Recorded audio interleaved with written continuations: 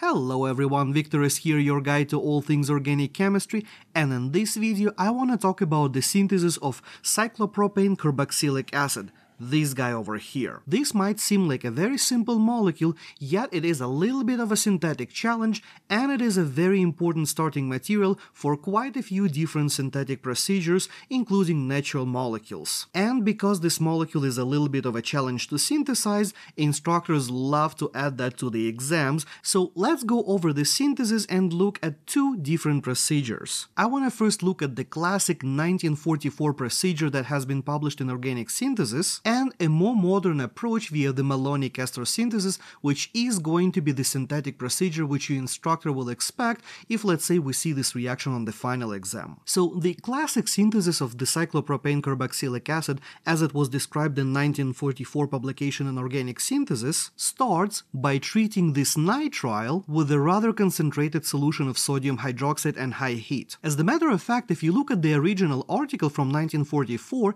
the original article takes the liquid nitrile and adds the solid sodium hydroxide to it. Well, actually it's the other way around. We take a sample of the sodium hydroxide and add the liquid nitrile on top of that, and reaction is done neat without any solvent altogether. But there are some versions in the literature that does use a little bit of water as a solvent there as well, so you can do this reaction either neat or in the presence of the solvent. So the first thing that's going to happen here in this reaction is going to be the acid-base chemistry between our sodium hydroxide and the hydrogens that we have over here in the alpha position to our nitrile. So I'm going to show that my hydroxide comes in and pulls one of those protons off, giving me the following enolate-like structure, which of course can be stabilized by resonance, and that's the whole point why it even forms in the first place, and our resonance structure here will look like this. Now, at this point you might be wondering why we are not seeing any SN2 reactions, and why no direct attack on our nitrile by the hydroxide. Well, the last question here is fairly easy to answer. The thing is, nitriles are not particularly electrophilic, and that reaction is a little bit slow, so if we have anything else that can potentially happen in our reaction, the other processes will be just a little bit faster. When it comes to the first question, why there is no SN2 attack from our hydroxide and the electrophilic carbon where the chlorine is sitting, well, the answer here is frankly, well, the same. That reaction is also slower than the acid-base chemistry, so we don't really have much chance of the SN2 happening there before the acid-base going to occur. And you might want to argue back here that while the acid-base chemistry is incredibly fast, the equilibrium constant here is going to be really bad. The pKa of nitriles is something like what, 25? So our equilibrium constant here is going to be something like 10 to the negative 9, which is ridiculously small number. And yes, you would be absolutely correct here, the equilibrium is not in our favor. But here is something really interesting. As soon as we have our nucleophile over here, now we have a chance of the intramolecular reaction. So what I can do here is to do the intramolecular SN2 attack on the carbon with the chlorine like so, giving me cyclization into a three-membered ring. And here is the kicker. The intramolecular SN2 reactions are incredibly fast. So in this case, as soon as we form our nucleophile, it will immediately close into a three-membered ring without the chance of going back, which means that although the equilibrium leading towards the formation of the nucleophile is not particularly good, as soon as we form that, we are taking that nucleophile out of equilibrium immediately by closing that into a three-membered ring. And that step, this one right over here, is a non-equilibrium step. Once you get there, there is no coming back. So essentially, this step becomes the driving force for this reaction, and because of that we are not seeing much of the other chemistry competing with this process. Now, since this reaction is done at very harsh conditions, sodium hydroxide that we have here in this reaction is taking in excess, and it is going to be partially hydrolyzing our nitrile as we go.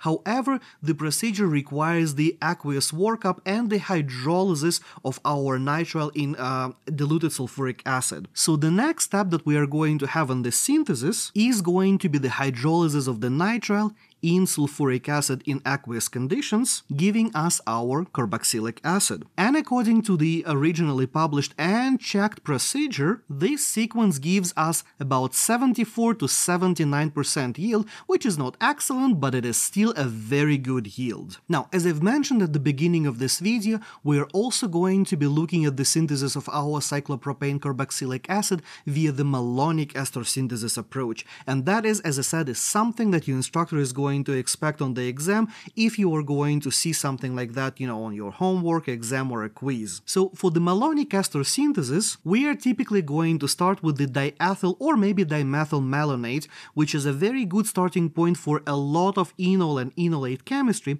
because the pKa of the protons that we have in the middle, in between those two carbonyls, is fairly low. The pKa of those protons is around 13, which means that they can be easily removed even with a mild base. And the mild base that we are going to be using in this case is usually going to be something like sodium or potassium ethoxide. The counter ion, whether it's sodium or potassium, doesn't really matter for our purposes. So what this base is going to do, it's going to come in and pull one of those protons off, forming a nucleophile like in the previous case. In this case, we're going to be forming a very much classic enolate, looking like this, and of course we are going to have a few resonance structures here, which I am not going to be showing. If you want to practice, I suggest you draw those resonance structures. You should see two more resonance structures with a negative charge on this carbon and the negative charge on this oxygen. But coming back to my enolate here, we know that enolates are excellent nucleophiles and they can do easily different types of substitution reactions, including substitution reactions with alkyl halides. So if I here use an appropriate alkyl halide, I can potentially assemble my three-membered ring. The alkyl halide that I would have to use in this case is actually a dihalide, because we need to make two carbon-carbon bonds, and overall we have two carbons in our molecule over here that I'm bringing in, carbons 1 and 2. In the first step of this reaction, my enolate is going to react with one of those electrophilic positions. Doesn't matter which we choose, the molecule is completely symmetrical, giving me the following intermediate. Now here, in order for us to make the second carbon-carbon bond between this carbon and this carbon, we need to reform our enolate again. So I'm going to bring my ethoxide back, take this hydrogen, and I'm going to remove that one, reforming my enolate, which would look like this with all of the other resonance structures that we can draw for that. And here we are going to have the same deal like in the previous reaction, where the acid base is going to happen faster than the nucleophilic attack on the electrophilic carbon with the chlorine, so we would expect the formation of the enolate to be much faster than the nucleophilic attack from the oxygen onto our carbon displacing the chlorine. That doesn't happen much. But again, just like in the previous case, as soon as we form our enolate, the intramolecular reactions are going to do their magic and immediately close up our molecule into a three-membered ring, looking like this. So we've got our three-membered ring. What next? We need to get rid of one of the carbonyls somehow, and that can be easily accomplished by the decarboxylation reaction. But in order to do the decarboxylation, we first need to hydrolyze our molecule into the carboxylic acid. This hydrolysis is typically done as a two-step process. First, we are going to do the saponification reaction to convert our ester into the corresponding carboxylate, and then we are going to neutralize it to give us the carboxylic acid. Once we have a 1,3-dicarboxylic acid, the malonic acid itself, those guys are typically quite unstable, so once we introduce a little bit heat, we are going to undergo the spontaneous decarboxylation reaction. So once I have my carboxylic acid like that, we can do this goes here, this goes here, this goes here, giving me the enol form of my carboxylic acid, of my final product. So the last thing for us to do is going to do just the keto-enol tautomerism, which happens automatically on its own. And since I'm running out of space here, I'm not going to draw the mechanism for that, but that's going to give us our carboxylic acid. So now, when you see the synthesis on your exam or maybe a homework, you'll know how to deal with that, and you'll be able to do the synthesis without any problems. And as always, thank you for watching. If you like this video, give it thumbs up. If you hated it, give it thumbs down. Subscribe to the channel for more organic chemistry tutorials and updates. Watch this video next, and I will see you next time.